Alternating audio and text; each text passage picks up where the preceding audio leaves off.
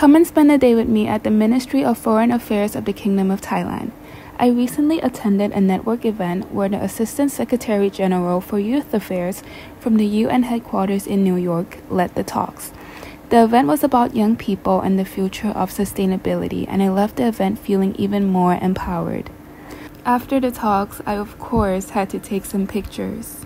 I first went to the SDG staircase, then I went to one of the main halls where all the flags were. I went to the Nigerian flag, but then one of the government employees picked up the flag, moved it to the other side, and placed the Nigerian flag next to the Thai flag so I could get my picture. I honestly thought that was so sweet of him.